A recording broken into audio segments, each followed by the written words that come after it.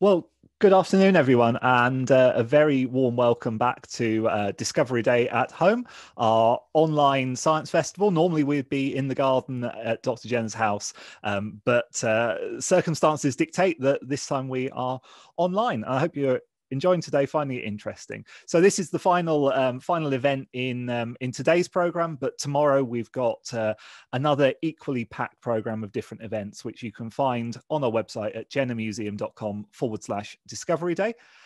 But to finish off today, we're really delighted to be joined by Dr. Suzy Lishman. Suzy is a consultant histopathologist, and you may have just seen Suzy's living autopsy, which we streamed about an hour ago. So Suzy's joining us for the next hour or so for a live Q&A. If you've got any questions, please do pop them in the live chat box on YouTube. If you are watching somewhere else, then send us a Facebook message, send us a tweet, send us an email to info@edwardjenner.co.uk. Get your questions in and we will ask them to Suzy. So welcome, Suzy. Thank you very much for joining us. Thanks for having me. I wonder perhaps if you could just tell us a little bit about yourself, just to start off. So I am a consultant pathologist in Peterborough. And in fact, October the 1st will be the 21st anniversary of the day I started working there. So it's flown by. I have a particular interest in bowel cancer and bowel cancer screening. So that's looking at polyps and things that are removed to try to prevent people from getting cancer in the first place. So a lot of what pathologists do is not just diagnosing awful diseases, it's trying to prevent people from getting them and getting ill. And then I do quite a few other things. I'm on several boards and I'm a trustee of several charities, all around patient safety and improving care for patients. I've also recently been appointed lead medical examiner, which means that I scrutinise records of anybody who dies in the hospital, talk to the doctors who looked after them, and then talk to the families to explain the death certificate and see if they've got any questions, and importantly, ask if they've got any concerns. So the aim is that we would get concerns at an early stage, be able to deal with them, get answers for the family so they understand what's happened to their loved one, and make sure that they feel happy with the care that they got. And if they didn't, do something about it to improve care for future patients. So you obviously the talk that many of us have just watched is a living autopsy, but you hinted that's just a portion of what pathologists do. So perhaps to ask a broader question, what is pathology? So pathology just means the study of disease. So it's really broad. And there are actually lots of different types of pathologists, and they've increasingly specialized over the years. Because it's too much to learn about every single one. So hematologists, for example, study the blood and any diseases related to it. Microbiologists look at infections caused by any type of organism and how to prevent those infections from spreading. Biochemists will look at the level of chemicals in the blood, for example, to see how the organs are working. And there's about 17 different pathology specialties. Mine's the biggest, it's histopathology. And so the main part of my job, I always used to say, is looking down the microscope at slides to make a diagnosis. But actually, we've recently gone digital. And so now the slides are scanned and I look at them on a screen, on a high resolution monitor. That's a really new thing. And I'm amazed that after over 20 years, of looking at glass slides that I've adapted so quickly to using a monitor. And that's the majority of what pathologists do. Probably 90% plus of our time is actually making diagnoses for the living. So if you have a biopsy, or if you have a colonoscopy or something and anything removed, or if you have a cancer or a lump, any bit of tissue that's removed from you will come to us in the lab, and we'll have a look at it under the microscope so we can let the doctors know what it is and advise them on what the best treatment might be. So yeah, so I suppose one thing I was quite surprised about is that there is that I suppose a belief, perhaps it's something that we've watched too many television programs where there are post-mortems, but this belief that pathologists operate almost in a little bubble. And actually there's so much interplay between you and other medical specialists. Very much so. I mean, I'm in contact with my clinical colleagues every day. We have regular meetings together. So, for example, anybody who has cancer, there'll be a meeting every week where the newly diagnosed patients will be discussed with the surgeons, perhaps the physicians. The radiologists will look at the x-rays and scans. The pathologists will talk about what we've seen. The oncologists will think about whether the patient might need chemotherapy or radiotherapy. And then you'll have specialist nurses, palliative care for people who are coming towards the end of their life or for whom treatment isn't appropriate, dietitians, and so on. There's a huge team, and we get together regularly. So I see all aspects of the patient, and we very much tailor treatment options to an individual patient. We don't just have a checklist, and it's all very much individualized, and it's great feeling part of that team. Was there a moment where you thought, I want to be a pathologist? I think there was. I mean, I know a lot of people always wanted to be pathologists, and that's why they went into medicine, but that wasn't it for me. I actually always wanted to do obstetrics and deliver babies. And so I did a lot of my elective work where you could choose what you did in that area. But actually, once I started doing more medicine and surgery, it became clear to me that actually we were very reliant on pathologists to give us the answers. So if you're doing surgery, for example, you might cut out a lump and send it off, but you're reliant on the pathologist telling you what the lump is, if it's cancer or if it's not, if it's spread or if it hasn't, and then what sort of treatment it might respond to. And I really like that. I think I'm quite nosy or curious, I think. I like to know not just that the patient will respond to a certain medication or certain surgery, but why. And so pathology for me was the perfect specialty. You get to find out exactly what's wrong at a cellular level and increasingly at a molecular level. And then you can advise the rest of the team on how best to treat the patient. It was interesting you saying about the move from being microscope slides to digital slides, and also increasingly there's more understanding on a molecular level. What changes have you noticed? What things have really been the kind of the big advances over your career? I mean, those really are the two big ones in the last 20 years. The increasing use of molecular tests. So we used to be able to look down the microscope at the cells and we could say, yes, this is cancer. But it was quite difficult for us, apart from in a few rare situations, to actually be able to say whether it was a very aggressive cancer or one that would just stay around and never cause the patient any harm. For example, prostate cancer is very common in men as they get older. And we know that some of them will spread throughout the body, cause problems and may be fatal, and others really won't do an awful lot. And so you can watch and wait and look at them and only treat them when they become more aggressive. And previously it was quite hard to know which ones were which.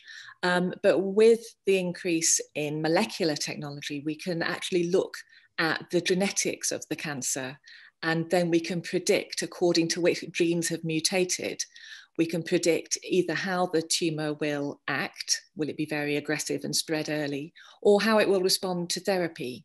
And so there are lots of drugs, particularly those called monoclonal antibodies, which actually latch on to tumours that have got a particular mutation and help to kill the tumour cells. And so that's how really pathologists can influence not just making the diagnosis, but what treatment options would be the best ones to discuss with the patient. So in terms of anyone wanting to become a pathologist, how do you go about doing it? What kind of skills do you need? Well, you have to be quite persistent. So you have to train to be a doctor first. So you obviously have to get all the right GCSEs and A-levels and get into medical school. So that's quite a big hurdle at the beginning. Then you've got to do 5 or 6 years at medical school. And then once you qualify, you do 2 years as a foundation doctor.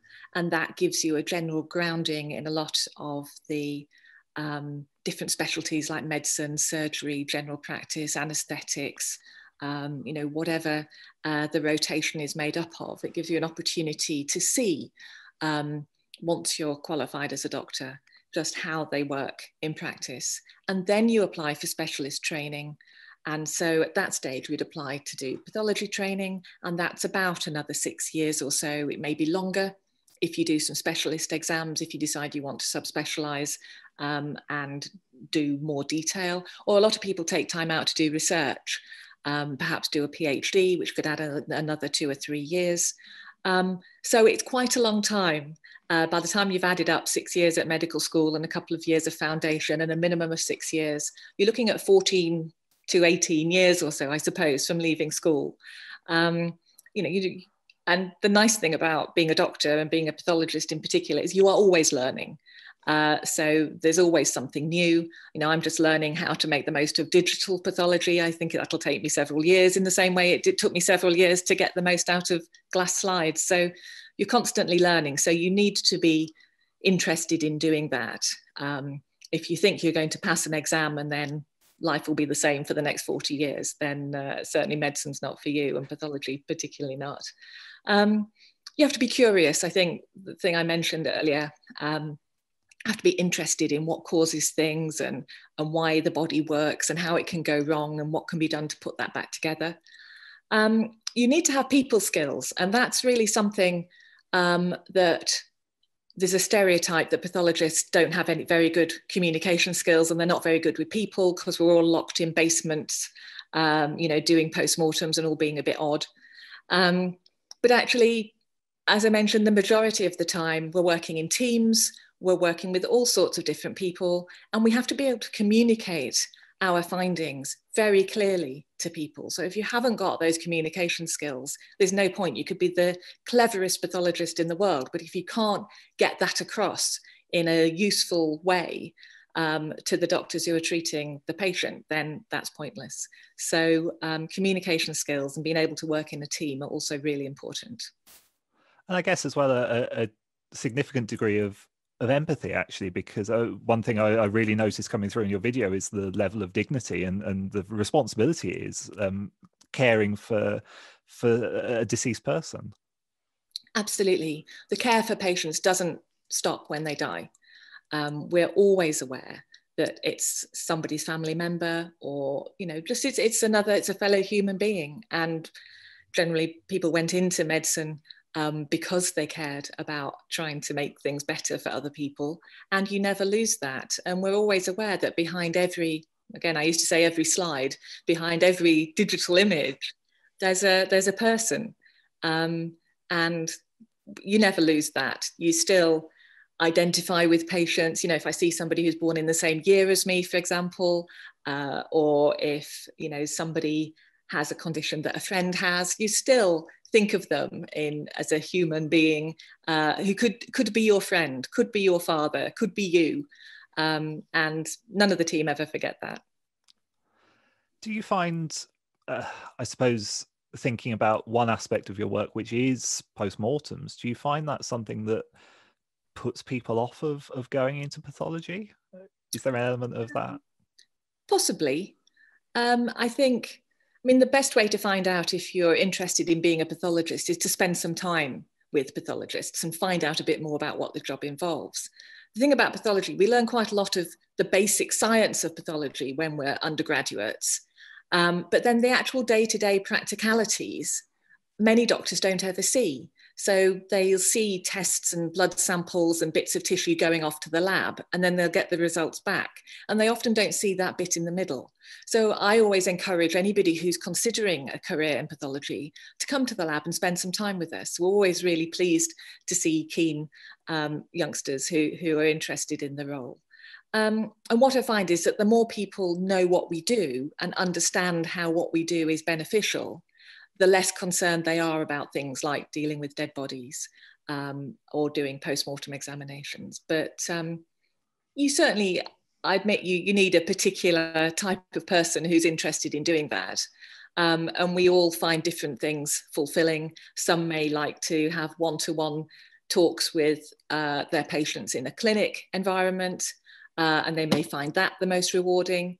But for us, I know that finding the correct cause of death so that the family know what their loved one died from, so that, you know, their family history, it goes down in their family records, as these are the diseases that run in our family. It's really important to get those things right.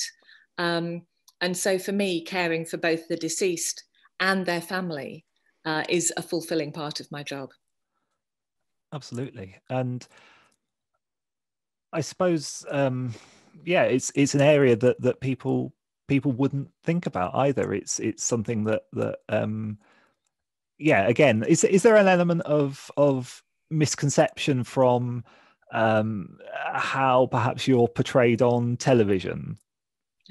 Well, definitely. For a start, you would think if you watch television that we were all forensic pathologists and that we spent all day sort of crawling around crime scenes in the dark and finding clues and things like that to spot murders and things. And thankfully, there are actually very few murders in the UK. And so we don't need very many forensic pathologists. There are probably more on television than there are in real life.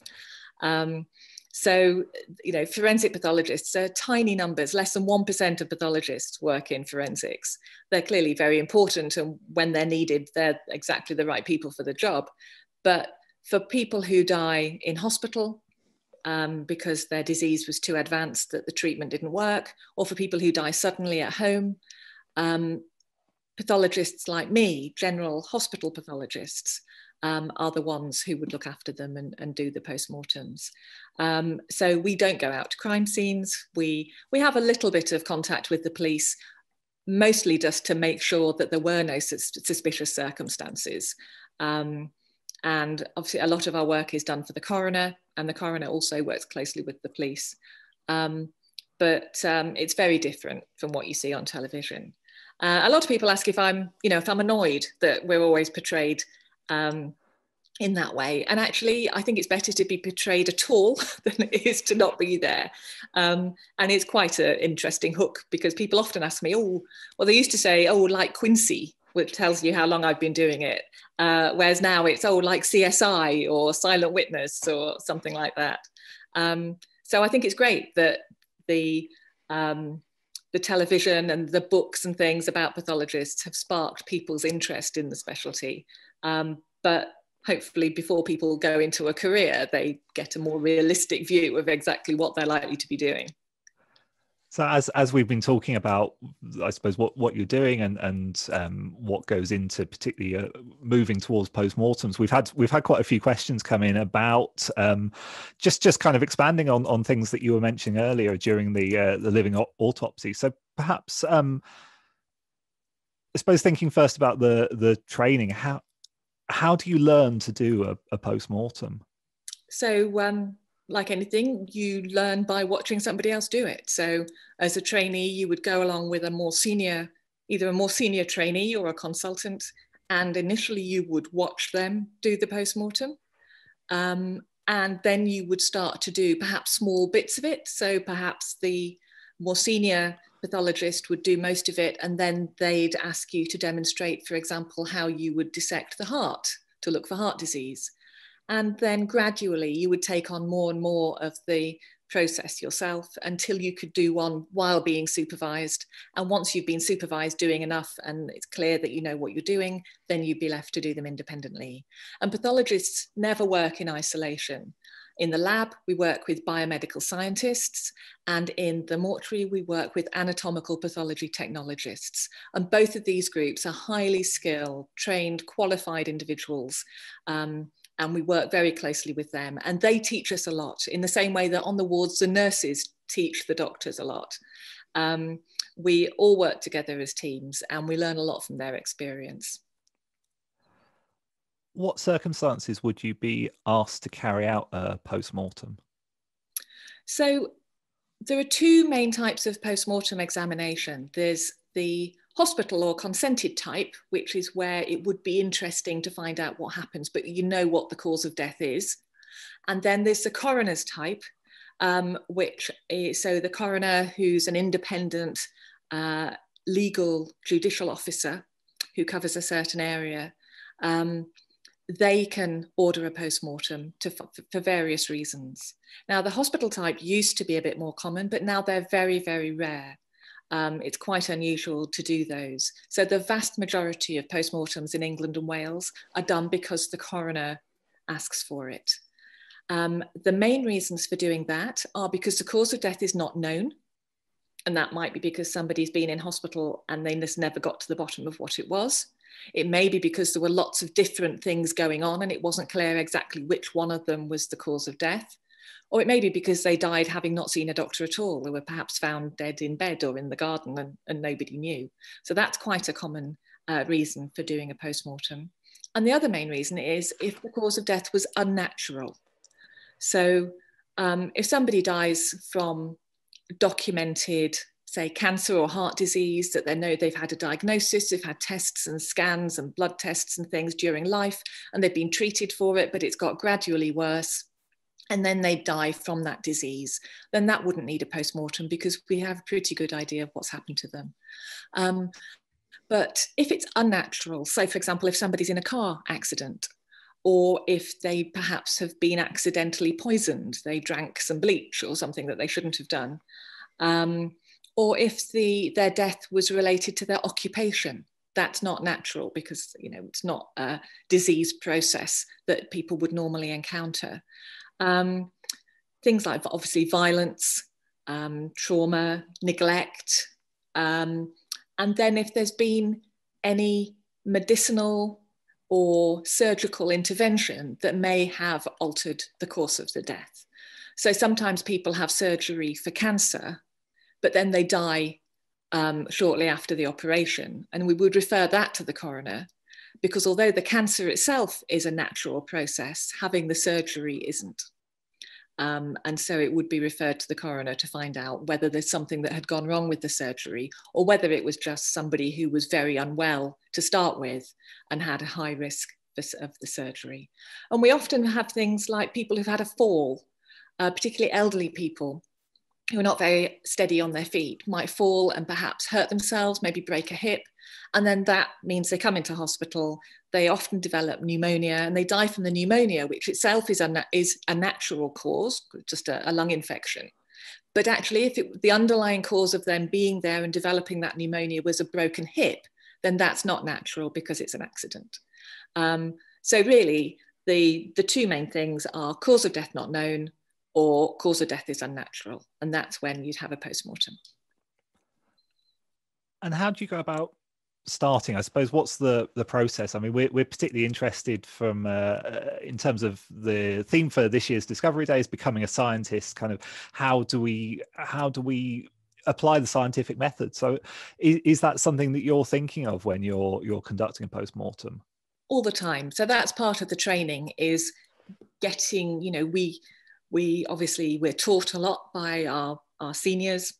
And we read a lot. We read our textbooks and we read a lot of research papers that show all the emerging science that's coming through. And so you have these things in your mind. And when you approach a post-mortem, you do a lot of thinking before you even pick up your scalpel. So you would read the clinical history, find out what happened to the person, in what circumstances were they found, what happened around the time of their death, what's happened to them in the past, what's their past medical history, what medication were they taking, what illnesses run in their family, for example. And all the time you're thinking, okay, well, perhaps that might be this or that. So if somebody's got diabetes and high blood pressure and they smoked a lot and their family members died in their 40s of heart disease, already I'm starting to think perhaps this could be something to do with the heart because they've got risk factors and they've got a family history. And the post-mortem I would do would still be largely the same, but I would already be starting to think along the lines of, well, this is where the evidence is starting to point, and would pay particular attention to that area. So we'd read all the paperwork, ask any questions we might have if things weren't clear before we start. Then a full external examination of the body. You can actually find out a lot about people just from examining the outside of the body. Looking for things like nicotine staining on the fingers, scars that suggest that there's been previous surgery, So you know, for example, if somebody's got a big scar down the middle of the chest, that they may have had heart surgery.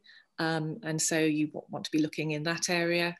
Or evidence of any injuries or neglect. If somebody has pressure sores, for example, it suggests that they've been immobile in bed and they haven't been looked after properly. Or if they're very, very thin, perhaps they haven't been eating properly. So you get lots of clues before you start to have a look at the internal organs. How long does it take you to go about performing a post-mortem? I'd say between half an hour and 2 hours for a reasonably routine one. Sometimes, if people have had a lot of surgery or they've been in and out of hospital for a long time, you get a massive pile of notes, and that can take an hour or two just to work your way through the notes before you start. And if people have had a lot of surgery before, perhaps if they've had bits removed, then you have to dissect really carefully because the anatomy is not as you'd expect it to be. And so you take extra care. So that might take a bit longer. But just somebody who's found dead in bed, for example, it normally, probably about an hour or so would be the average. One of the questions we've had in was in relation to keeping you safe, and I guess that's something that's particularly in the mind with COVID-19 at the moment. How do you make sure that if you're dealing with a circumstance where someone may have died of an infectious disease, how do you keep yourself safe? So we do this routinely all the time. So we're constantly thinking about whether it's appropriate to do a post-mortem examination. So we essentially do a risk assessment for every post-mortem that we do, and we always have. So again, you would start, before you go anywhere near the body, you would have a look at the history and find out what the circumstances of the death were. If somebody had was at home with a chest infection that was getting worse and they were coughing a lot and had a temperature, and another member of their family was known to have been on ITU with COVID-19, that's starting to ring some alarm bells straight away. So that history is really important. We make sure that our mortuary is well equipped and safe. So we make sure it's accredited, that we've got the right sorts of tables and equipment, our knives are sharp, and things like that, and that it's fully staffed. And then we work closely with the anatomical pathology technologists, make sure that they're happy to proceed with the information that we've got. And then, of course, we've got our PPE, our personal protective equipment, that we always wear. But we now assume, at the moment, we assume that anybody that we do a post-mortem on could have COVID-19. Whereas obviously, a year ago, that wasn't something that we really thought about.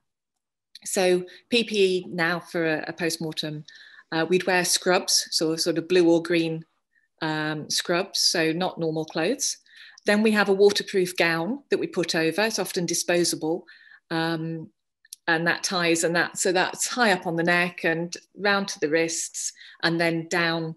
And we wear boots. They're a bit like wellies. They have a reinforced steel toe cap in case you drop anything on your toes, to keep them safe. And so we tuck our scrubs into that, and then we put our gown on the outside of the boots, and then we'd put a waterproof apron over the top of that. Some people like to use arm covers, because we often get blood and body fluids on the lower arms. And so you can get special waterproof arm covers which just have elastic at each end, and you can put those on as well to protect your arms. And then we put on gloves, and often people wear 2 pairs of gloves. For the face, we have a full face visor, like a plastic visor.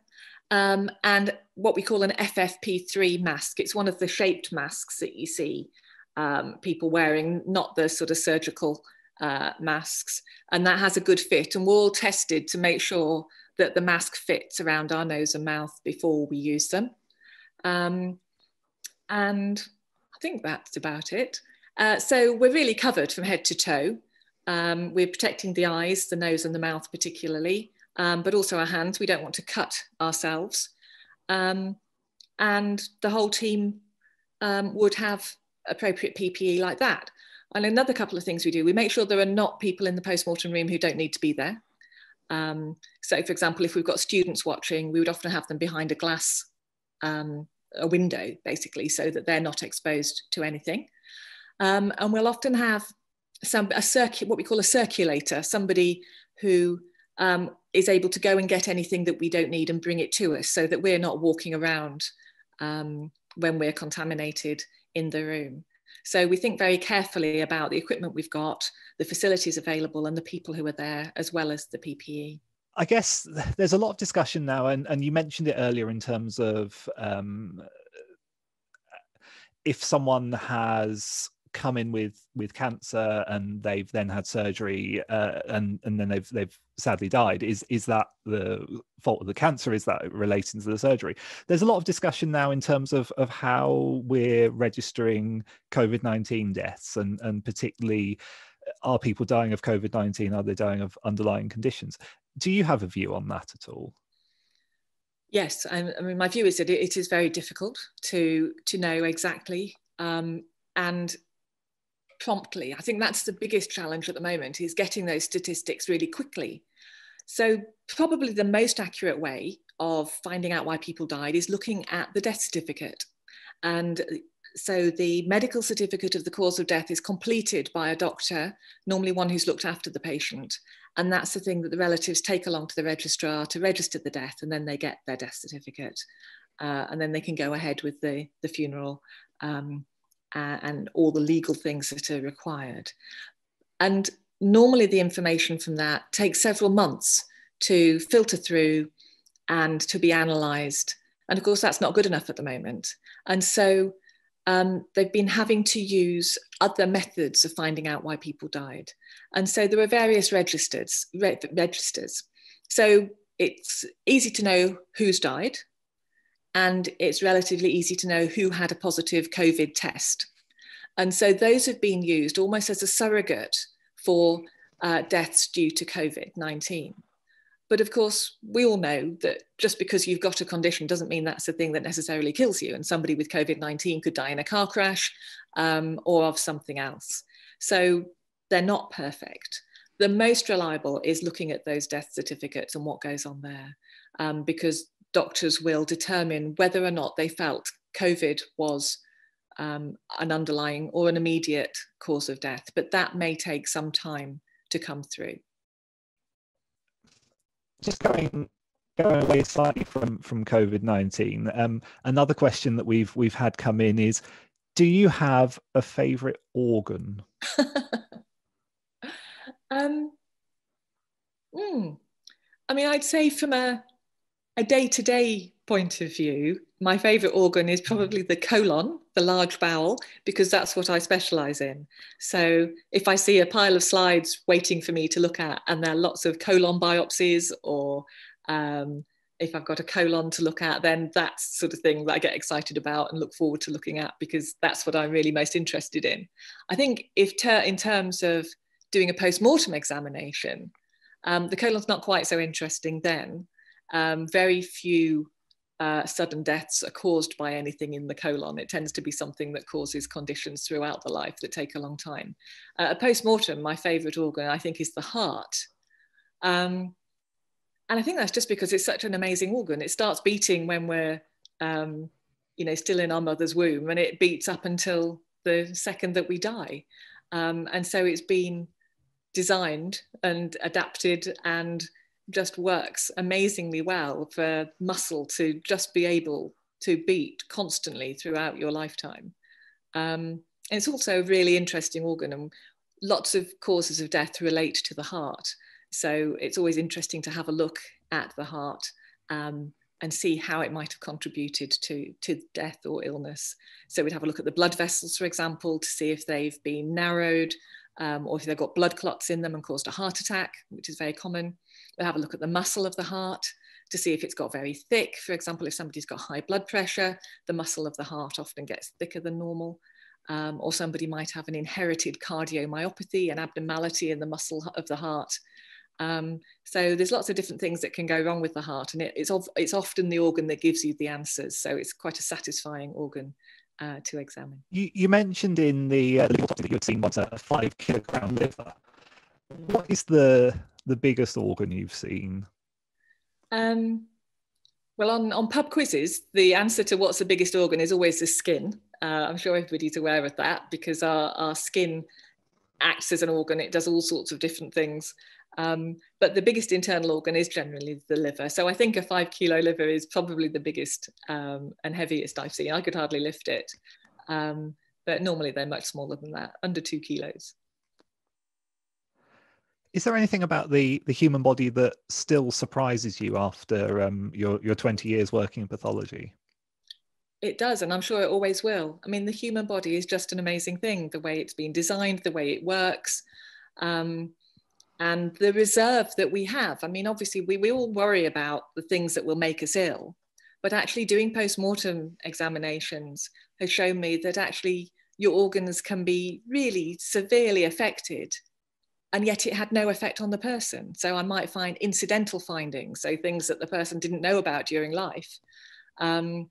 And the body was still appeared to be going strong until they died. And they didn't know that their liver was 3/4 damaged, or the heart was severely abnormal.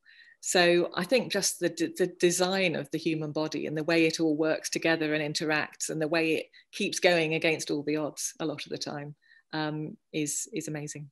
And I come to this from a historical background, so I'm not a medic, I'm not a natural scientist, and so working at Dr. Jenner's house, it's just amazing the I suppose just the learning as well that's been done in terms of how people like Edward Jenner, people like John Hunter were exploring the human body and trying to find out more about it.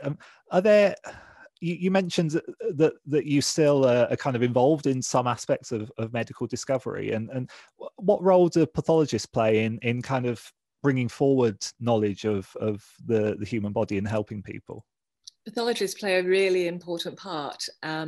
And although they may not be the first author, so they may not be the person that people think about when they look at a research paper or new discovery, there is almost always a pathologist or a team of pathologists and scientists behind any of these discoveries.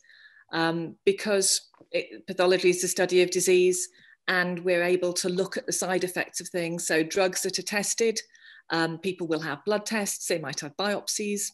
That's all pathology. Vaccines that are developed, it's all pathologists and pathology scientists who are working to develop vaccines. So almost all research will have a pathology input, whether it's looking at tissue samples, looking at blood, measuring chemicals, looking at things under the microscope, looking at the molecular genetics of a tumor or an illness. If you look at the list of people who are involved in important research papers, there's almost always a pathologist on there.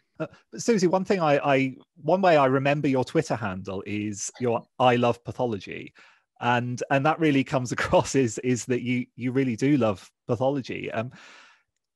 Is that a view that's commonly held in the scientific community? Are there lots of people who love pathology?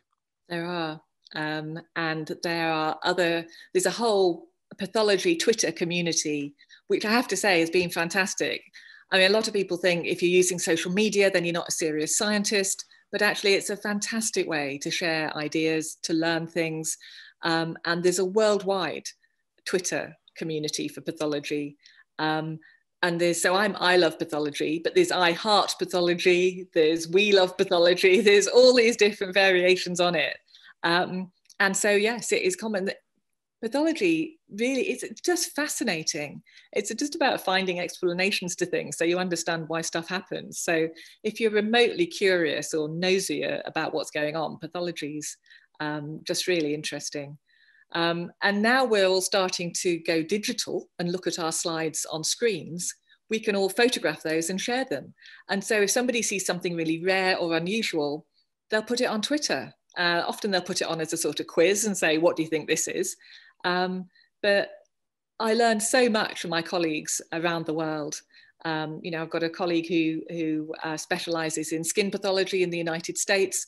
And so I'm always looking out for him, for his tweets about things that I perhaps haven't seen because we don't see them so often, and I don't do a huge amount of skin pathology. So it's a great community, and we do really all love pathology. You mentioned in your talk earlier that about some of the myths and things that you hear about hair and nails growing after you die. Are there any other myths or medical misconceptions that you frequently come across? I mean, I suppose one's the one that I mentioned earlier, which is about pathologists all being weirdos with no people skills and who, you know, can't communicate. And I think the one that you mentioned, which is the idea that pathology is all about death and that we don't work to help the living, when in fact the exact opposite is true. And I think they're the stereotypes we come across most. It's what you see in the media, television and books and things, but also patients and even other healthcare professionals who haven't had the exposure to pathology that I've had, for example, they also think that. So a lot of people will say, oh, you know, yes, Suzy, you know all the answers, but not until it's too late. And I go, well, actually, I know a lot of answers, and I know them in good time because we help make sure that patients get the right treatment and it's not too late. So there's definitely a lot of stereotypes about pathologists just looking after the dead, which isn't true. I've always liked the one about the hair and nails growing because it's the one that most people get wrong, because it's just something in popular culture that everybody thinks that your nails and your hair continue to grow for a little bit after you die, and it's just not the case at all. People are really quite surprised when I point that out. I'm trying to think of what other sorts of things. I suppose just facts about the human body, about how many times the heart beats in a lifetime. And, you know, I think we all learned at school that if you spread the lungs out, the surface area of the air spaces in the lungs is the size of 2 tennis courts and things like that. So it's a really nice mixture of interesting and unusual facts. But that's one of the things I've tried to do with a lot of my public engagement, is just try to get people thinking about pathology and dispel some of those myths about it all being about dead people. And do you see social media as well as being, I mean, we talk a lot about social media, and obviously you mentioned it being a useful networking tool in terms of finding out about research that's going on around the world. Is it also a useful public engagement tool? Is it a place where we can challenge myths and misconceptions, as well as, I know it gets so much stick for being a place where myths are perpetuated and spread? Is there a counter to that? Yeah, definitely. I think it's a place for experts to be able to put their view across easily, and to be able to put it in a way that's understandable and makes sense to the public. Lots and lots of my Twitter followers are members of the public. In fact, the majority are not pathologists or scientists. Different pathologists have different audiences. I know some who are purely there to talk to the rest of the pathology community, and they don't really have anything broader than that. Whereas in fact, mine started as being aimed at the public, and pathologists have come along as we found each other. So no, a lot of what I try to do is to explain things. And I think, you know, we all have to be aware of just everything that's out there on social media, and you have to look to the actual experts to get your information. So for example, during Bowel Cancer Awareness month last year, I tweeted something every day about bowel cancer. And as a bowel cancer pathologist, you know, explaining why it develops, what we do about it, what the treatment options are, with a tweet every single day. And so I now have lots of people in the bowel cancer community, whether they're patients, survivors, people who work for charities like Bowel Cancer UK. And so I interact with them, and then I get to learn what their concerns are. So I found it a fantastic resource, a great way of meeting people, and particularly at the moment when I'm not actually meeting people face to face. And I've been very fortunate, I think, in that I've had probably 2 or 3 unpleasant tweets, but I haven't had some of the experiences that I know some of my colleagues have, and I know a lot of people have, that it generally has been very positive. I think, yeah. And do you feel that science at the moment is under particular scrutiny? I think it is, absolutely. You know, we hear about people following the science or reacting to the science, and You know, I was reading today that there've been 198 different sets of instructions to people over the last few months about what they should or shouldn't be doing in relation to the pandemic. And that's the point of science, is that it does change, and that we learn more and more as we've gone through. And there's been such a steep learning curve since the coronavirus came on the scene earlier this year. And pathologists and doctors and scientists have all been learning new things every day. I mean, I'm learning more and more about what the post-mortem findings are in people who've died from COVID-19, for example. And initially, we knew it was going to be the lungs because people had respiratory problems. And so you knew there were going to be changes in the lungs. But as we've gone along, we've learned more and more about how it has an effect on blood clotting. And so you get blood clots all over the body. And then that can cause effects in the brain, the kidneys, the liver, and so on. So it's not just confined to the lung. And so we've learned so much as we've gone along. And I can see that if you're not a scientist, or if you don't read widely, why you might think scientists don't know what they're talking about. They're just changing their mind all the time. But that is the point of science, is that it's based on evidence. And as the amount of evidence that you can base your conclusions on grows, then your conclusions will inevitably change. So I think that's a good thing, but I can see why it may appear confusing. What do you think is next for science? I mean, obviously there's so much focus now on COVID and vaccination and vaccine development. What areas would you like to see scientists, the future generations of scientists, the future generations of pathologists working on? I mean, I think we never know where things are going to go. Clearly, at the moment, it's a race to get a safe and effective vaccine. And I think we're aware that although this is, the coronavirus clearly is the thing that's occupying us at the moment, it's not likely to be the last and only viral infection that has the potential to cause a global pandemic. So having seen the effects, not just on health, but on economies, on people's lifestyles, you know, I think it's really brought into focus just what a wide-ranging effect something like a pandemic can have. And so I imagine there'll be a huge amount of work looking into that and looking at how emerging pandemics or emerging infections can be diagnosed, treated, and prevented from spreading in future, so that we don't have to face something like this again. I have to say, I often I'm really interested in history. And I often give a lot of sort of historical talks about historical health and the history of medicine and the history of pathology. And one of the talks I give is about the bubonic plague. And I talk about the Black Death and the findings you might see at a post-mortem examination in somebody who's died of the plague. And I've always said, you know, for several years, and it's likely that there will be future pandemics, you know, like the plague. We don't know what, we don't know how it will affect us, but it's likely to happen. I think we've all seen that now, and I think there are likely to be more and more of them in the future, but we don't know what. So I think there'll be a lot of scientific focus on that sort of thing. Suzy, we're coming to the end of our conversation now. I just wondered if anyone wants to find out more about pathology, where should they start? What should they do?